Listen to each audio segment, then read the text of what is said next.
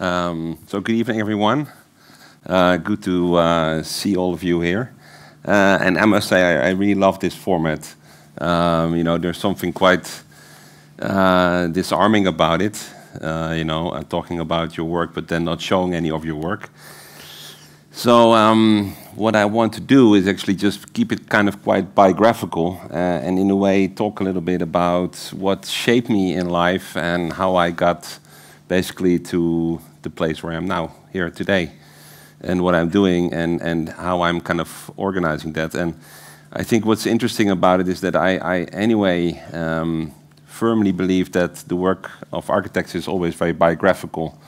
So not only is it the biography of the architect that is engaged, but also projects take quite a long time. Some projects take 5 or 9 or 10 years, and the clients you work with, the contractors you work with, the advisors you work with, you're all part of this process. And these buildings that we work on, they become part of our biographies. They become part of our lives. So I always think the architecture is very much a people's business, and it's also about being able to deal with all sorts of people. This image is basically, you could say, the house I grew up in. I grew up in a very small village in Herveld. For those of you who know it, we had, I think, 3,000 inhabitants at the time. And my parents bought an old farm. They were kind of hippies, you could say. And they renovated that farm many, many times. So we grew up on the countryside, and there was actually very little in terms of intellectual stimulus in the countryside. My parents were both university taught, and they had, of course, quite a lot of books. My father was a professor of law, but they had quite little books on art. But at the young age already, I was totally fascinated by art and by artists. And my parents, they had one book on Rembrandt, and they had another book on Picasso, and there were these kind of large books that they would have in these bookshelves. And when I was, I think, eight and a half, I had to do a kind of presentation at school, show and tell. And I based the presentation on a comparison between the work of Rembrandt and Picasso, which I wrote a whole piece about when I was 8, and I made a lot of comparisons between the different paintings. Of course, I got extremely little response from my farmer school, kids. So you can imagine my youth was not very easy. I was actually bullied quite a bit for being maybe a little bit different than anyone else. But these were the kind of things that really fascinated me as a kid. So then, when I was around 9 years old, my father, he became a professor of law, and he went to work in Berkeley, California, and we moved with a family to Berkeley, California, because my father was going to teach there. And being from the Dutch countryside, going to Berkeley, California, was a total culture shock. It was the absolute inverse of growing up in the countryside in Holland. Because, of course, this was definitely, you could say, kind of cosmopolitan context where, people were extremely engaging. They were stimulating your intellectual curiosity. They would applaud you for basically comparing Rembrandt and Picasso, for instance. So, that year was, I would say, very formative for us as a family, but also for me as a kid. For instance, one of the friends of my parents I met there, because I was painting, he also really liked the fact that I was painting, and he would keep on stimulating me to paint, even, for years after. So, these were kind of, you could say, giving a very different perspective on culture, and I think especially also on the way you can live, because we lived in this kind of house in California, and so we lived in a house from the 60s, you could say, kind of a case study house, where you would basically come in through the living room. In Holland you would see it on TV at, let's say, the Cosby Show or something. You would think like, that's a studio house. Who comes in through the living room? Well, in California people actually do come in through the living room. But also the smell. The wood was all, you could say. There was even some redwood in the house, so you would have this very particular smell of wood. You have the fog in the morning, And of course, these very thin walls, everything was basically not isolated, insulated. So it was a very fascinating outlook. And after let's say more or less 1.5 years, we moved back to the Dutch countryside, which, you know, actually we thought as kids, we thought it was really the worst thing ever of my parents to do, was to move back to Herveld with 3,000 inhabitants in the middle of nowhere, where basically we were being paraded around in the village like, look, these kids can talk English, you know, like, and we had to perform at the local shop. They would ask us, Nanne, please speak English, you know. And then I would speak English and I said, wow, this kid is speaking English. So, but that was, I think, you know, quite funny coming back to that context. At the same time, the high school I went to was a kind of very funny place. It was a high school with quite a few teachers that also had this kind of hippie spirit. And somehow the arts teachers there, they were very enthusiastic and they were extremely engaging. And this is actually a picture of myself. Of course, you can see it playing the drums there. But here in front playing the flute is Maarten Baas, the furniture designer, who was actually in the same school, and we had the same art teacher. And this art teacher, Peter Boekweit, he was extremely stimulating to both of us to really becoming artists and architects. And I guess we were very, very lucky with that in this kind of shithole of a village, there was this kind of spark of culture and depth. One of the things that really caught my kind of immense fascination when I was, I think, around 15, 16, was the work of Theo van Doesburg and the style. I started to read up a lot about it, and I started to research a lot about it. I really was extremely fascinated with this idea of abstract space, and I really tried to understand it. It's also one of the main reasons I wanted to go and study architecture. I also studied a lot about the Bauhaus, but the Bauhaus kind of even grabbed me more because it was also very much about how to get it done. You know, basically also the whole model of education in the Bauhaus was about first learning the craft, and from the craft learning to use your imagination and your abstraction to actually then design. So when I, went to study architecture, I went to Delft and to Eindhoven to look at the universities, but I thought they were very abstract and very disengaged with reality. And I actually consciously chose to go to the HTS, to the technical school first, to become first, let's say, a draftsman, and then after to do my master's to become an architect. So basically kind of follow the Bauhaus model. And it was an extremely good choice because that's how I met my wife, Nolly Vos. So 25 years ago we fell in love, and we're still very much in love and together. And we studied architecture together at the technical school, and that was quite an amazing time. It was also the time that the NIE was just founded, and this is actually a picture of exhibition by Daniel Libeskind in 1998, 25 years ago, when I just fell in love with my wife. And we took a train to Rotterdam to see the exhibition of Daniel Libeskind. And what is amazing about it is that Daniel Libeskind had a huge exhibition, even though he hadn't really built anything yet, you know. And there were huge models, there was a lot of drawings, it was all extremely dense in terms of conviction and information, and it was extremely inspiring. So that was basically, you could say, the background I got my education in. And then I went to the Berlage Institute here in Rotterdam, which was also very much, you could say, a kind of a free haven for thinkers. Our dean was Wiel Adets. We had teachers such as Winnie Maas, Rem Koolhaas, Stefano Boeri. But I guess the great thing about that moment of education was that there was no accreditation at the Berlage. So the program was extremely open. And as students, we were able to basically debate our own assignments, and we were able to challenge the curriculum and come up with our own curriculum. And that really, I guess, taught me a lot. And afterwards, I went to work for Rem Koolhaas. And the funny thing was that at the Berlage, you could say almost all the students wanted to work at OMA. Because I was the only Dutch person, and all the other students were coming from abroad. And I, as a Dutch person, wasn't so eager to work at OMA because I knew the relentless hours you had to make there. But Rem was my teacher, and then he asked me to come and work for him, so I could hardly refuse. And I worked there for 2 years, mainly on very large kind of urban planning studies and more on the AMO side. And it was actually a really intense time, and I think back about it quite a lot.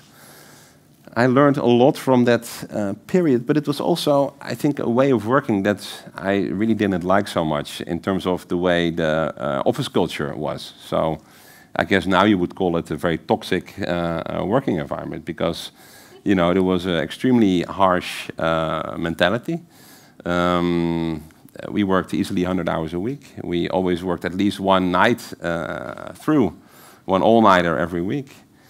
And besides that, of course, there was some kind of bullying going on. There was kind of, you could say, a certain lack of safety, or you could say a certain amount of transgression. At the same time, that also allowed the office to do quite astonishing and amazing things. So there was also, of course, the other side to it. All the hours that you put in also resulted to a kind of insane production. And I must also say that I really learned somehow, it was a bit like going to the Marine Corps, you know, like doing 2 years of ultra-hard boot camp. So you kind of were able to deal with almost anything afterwards. At least that's a bit how I felt about it, you know. And I worked on countless projects in that time, amongst others also the exhibition here in the Kunsthal. And we had some really fun moments, like the moment when Brad Pitt came by. I'm still kind of super happy with that picture. So that's Brad Pitt, it's Rem Koolhaas, it's me, you know, it's like, and Ole Scherer, like, oh, you know.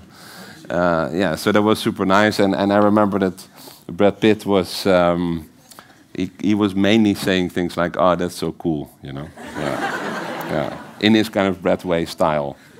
And Rem, of course, explained, well, you know, this and that and that and that. Yeah, that's so cool. So then after 2 years of that, I was really kind of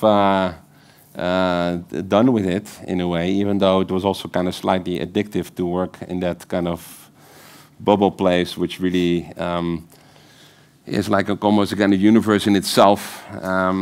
I really wanted to get out of it and start my own office. And I had two really good friends from the Berlage, Charles Bessar and Alexander Sverdlov. And we were kind of young and cocky, and we said, okay, let's start a company. And we started a company, and we said it should have a really long name, because all the Dutch companies at the time had really short names, like Next, Must, Dus, Zus, Must. And we were like, yeah, you know, let's make a really long name. And first we had Powerhouse Fortune Company, which was even longer. But we were so incredibly poor and broke that we thought the fortune was that's totally preposterous, you know. So we called it Powerhouse Company because that sounded kind of still cool enough.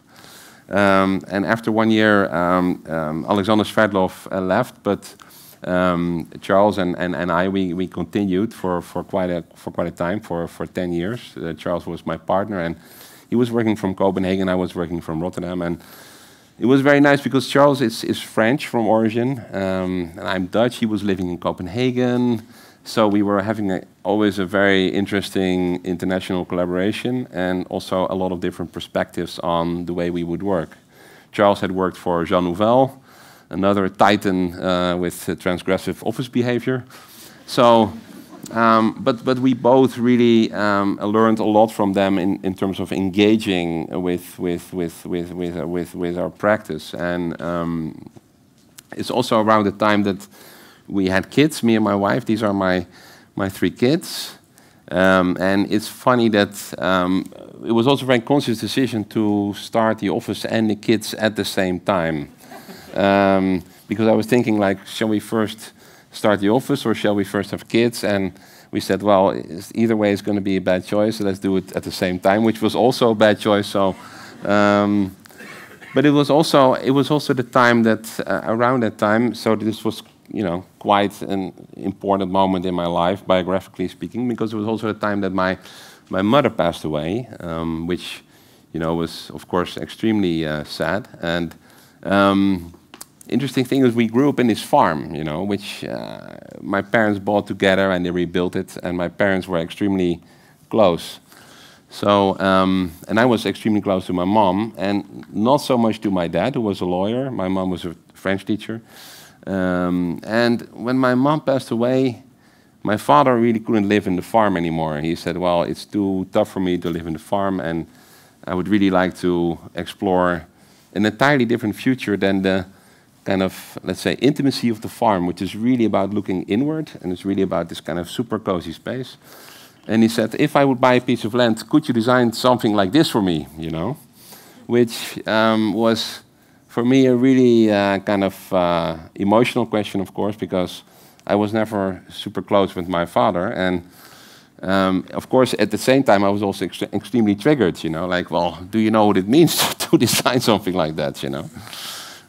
So I started questioning him about how would you really want to live. And he said, well, I want to basically have the openness of the farmstead house, but it would also be very nice if it would have something of the monumentality of Palladio, you know.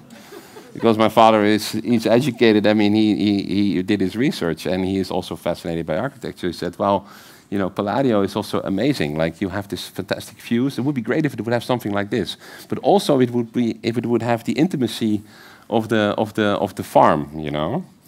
So basically, can you do a kind of a farm, the intimacy of a farm, and the kind of central organization of Palladio, and then the kind of loftiness of Mies.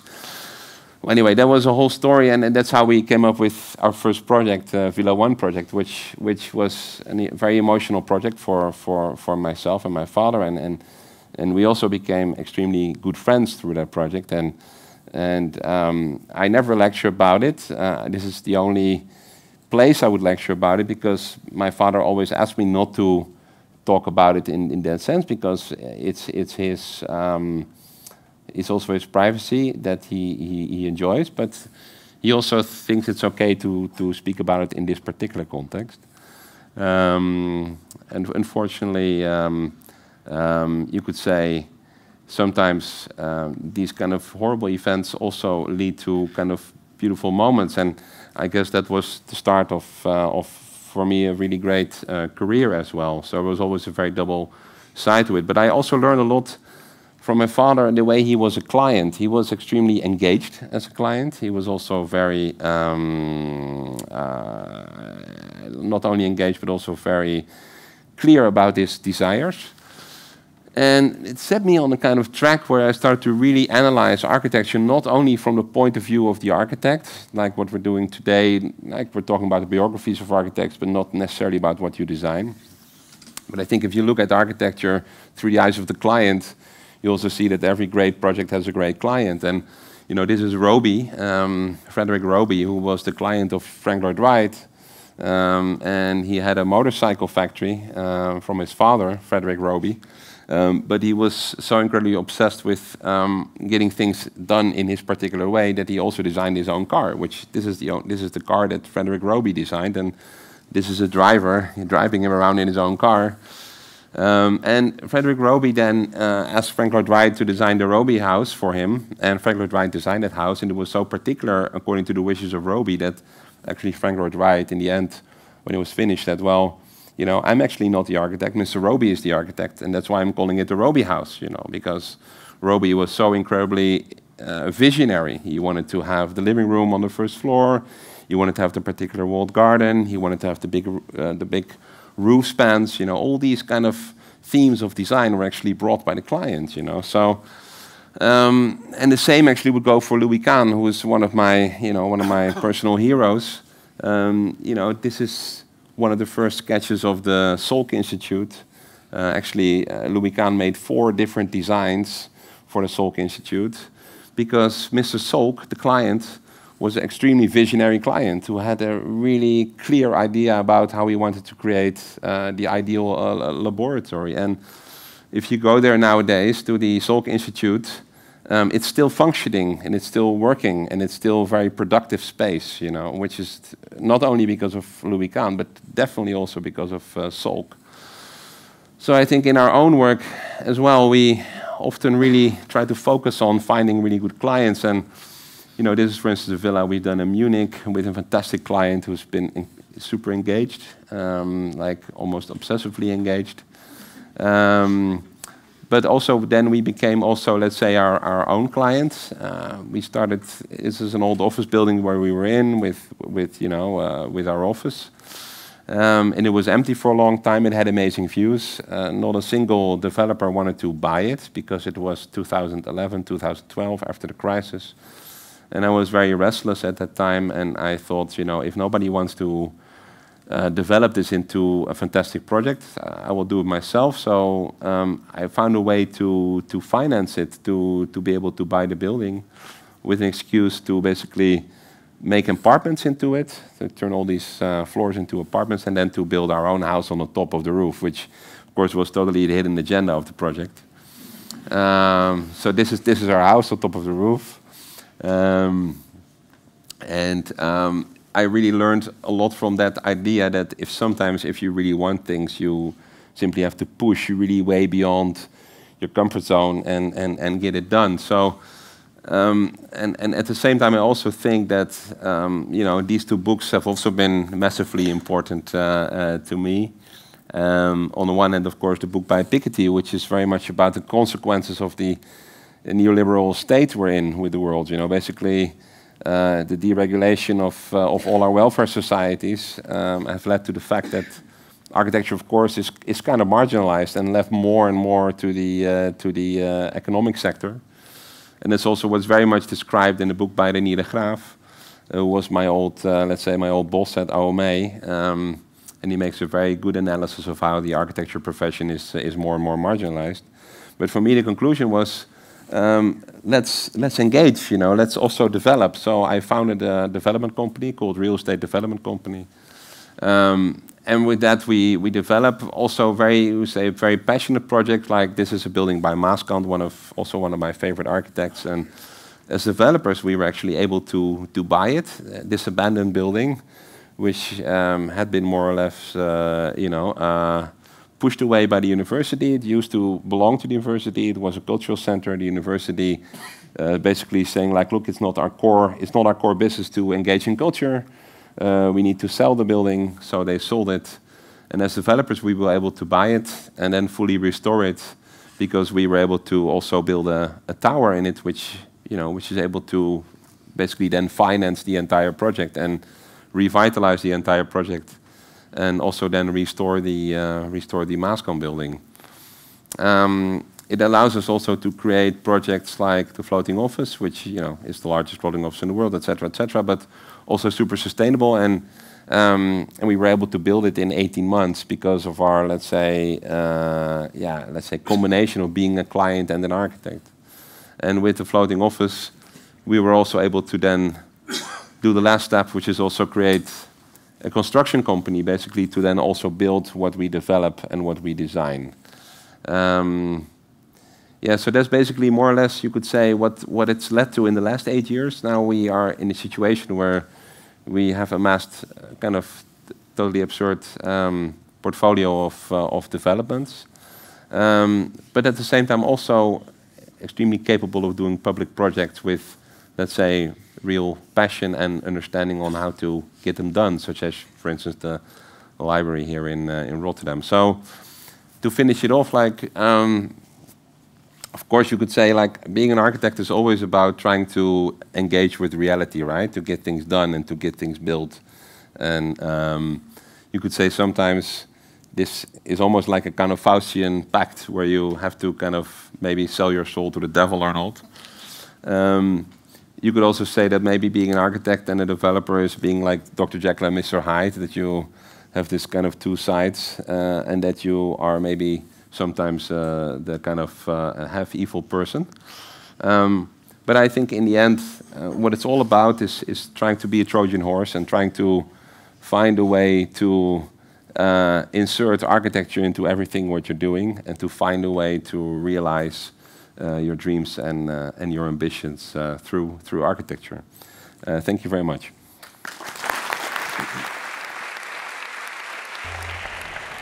Thank you a lot.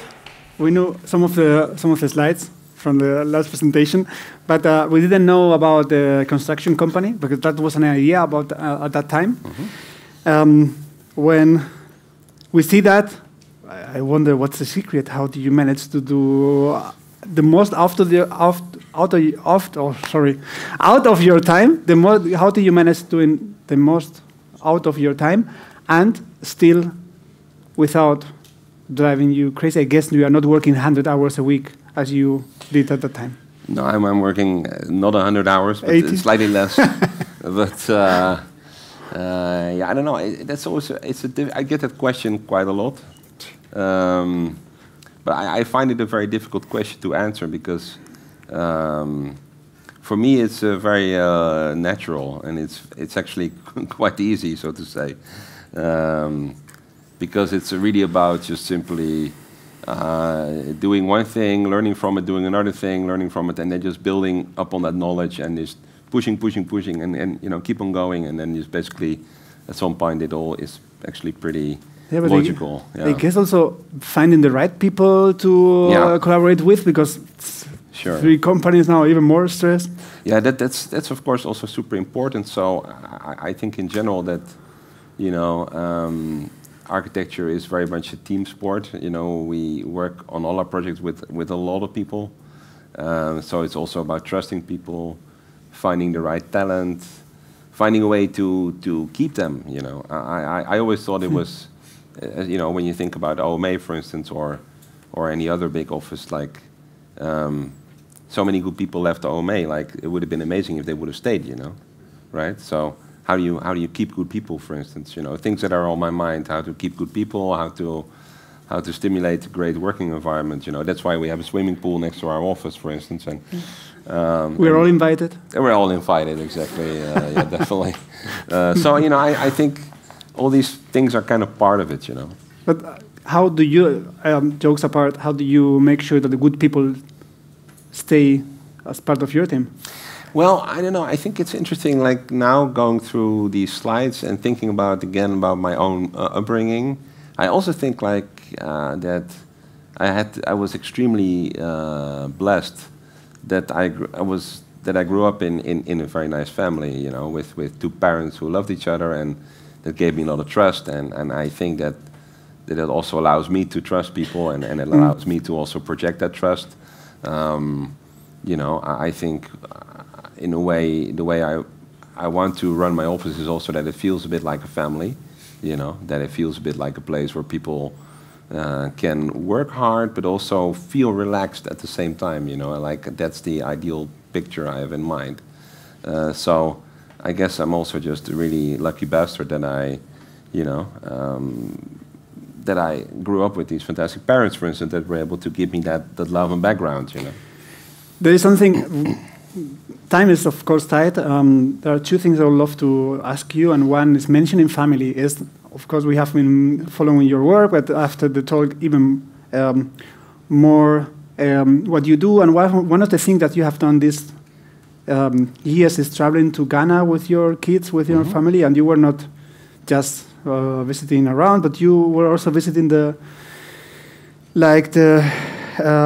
exploring the impact of the Dutch colonialism there, and so on. So not just for fun, but also deep information, I guess, was passed to the kids. What did you want to pass, or what did you want your kids to learn about being there? Well, so Ghana for me definitely, and or Africa in general, but Ghana in particular has a very special place for me. I was there for the first time 10 years ago, and when I was in Ghana, I never realized. It was for me the first time that I was really, physically confronted with the Dutch slave trading past. Seeing the slave trading forts in Ghana, and for me it was really a moment when I thought my kids have to see this. I have to educate them about this. I have to do something with that. I have to make them conscious of the fact that this is part of our biography as well. That's one side of it. The other side of it is that my mother was a French teacher, and she was a kind of totally insane tour guide if we had any holiday. So she had 3 guides. She always had this French guide called how's it called, the French guide? The guy with the big backpack with the globe on the back. Nobody knows? Yeah, the globe something, right? So she had a French guide, she had a Dutch guide and an English guide, and wherever we went, she was always saying well, the French guide is saying this, the Dutch guide is saying this, and the English guide is saying that, And then, so she would always, wherever we went, was always a huge let's say, cultural event, and we visited many churches and so on. She was not so much into modern art. That was definitely what I brought to the table at some point.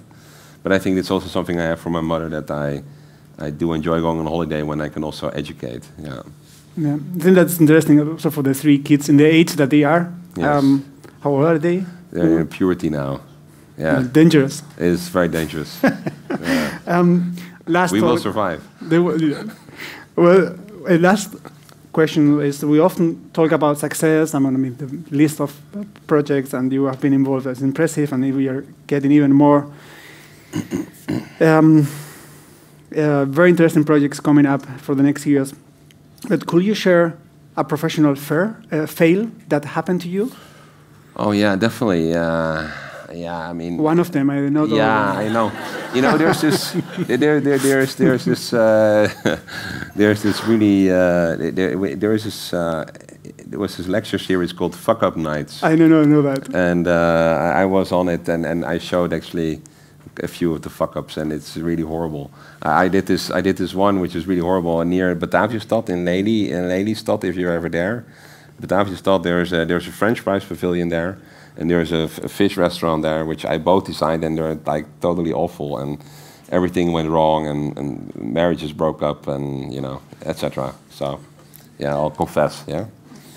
And what did you take out from those? Well, what I took out from that is that, you know, I started on these 2 quite simple commissions. One was to do a fish restaurant, the other one was to do a French fries restaurant, and I totally overestimated my role as an architect. You know, I wanted to make like unbeatable icons out of these 2 projects, which was totally not what they wanted. You know, they wanted a fish restaurant and a French fries restaurant. You know. And there I was, an architect. Yeah, I'm going to make, you know, the next El Croquis cover building. You know, well, yeah. Did you bring a picture of Palladio as well? For sure, amongst others. You know, amongst others. No, definitely. I mean, I think what I learned from that is that, you know, architecture is in essence quite a humble profession, honestly. And I think one of the big problems is that architects are trained in a way, in a way that they are made to believe that they are some kind of superstars that are working on projects alone, you know, coming up with the genius all by themselves, you know. And that every project they do has to be something really special and something really different and that nobody's ever done before, you know. Well, I learned that it's really not about that at all. It's really about finding the right balance with the client and the site, you know, and your own ambition. And if that coincides really well, you know, like in the Villa One project or like in the Bunker Tower project, then, or in the Floating Office project, then, you know, then you can create something really nice and have a lot of fun. But then you can also share it with a lot of people. But if you try to like overpush your own ambition and your own design ambition, then quite often it leads to just pure horror and tragedy. Yeah. Anyway. Thank you, Nanne, for your talk and for the interview. I appreciate it. Thank you a lot. Thank you.